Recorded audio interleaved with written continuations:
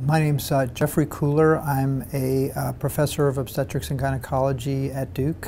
I think patients should feel at home in our offices, that they've come to the right place with Duke, that we're specially trained for their particular conditions that their physicians have sent them for, that they should feel trusted in our care, that this is what we do and do on a frequent basis. I think the patients that we find the most satisfying are those where we identify a fetal abnormality prenatally, be it a heart defect, chest mass, what we call an abdominal wall defect, that generally, for many, have good prognoses, and guiding them through that process where they're initially shocked by the diagnosis and dismayed and think the worst, and oftentimes over time come to realize that really the prognosis is actually much more favorable.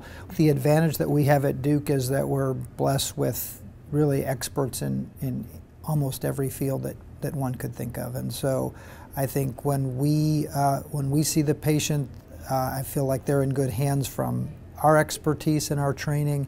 And then when we involve other subspecialists like pediatric cardiologists or pediatric urologists or pediatric surgeons, I really feel like they're in the best of hands. No matter where they go from after seeing us, are going to be really with experts in the field.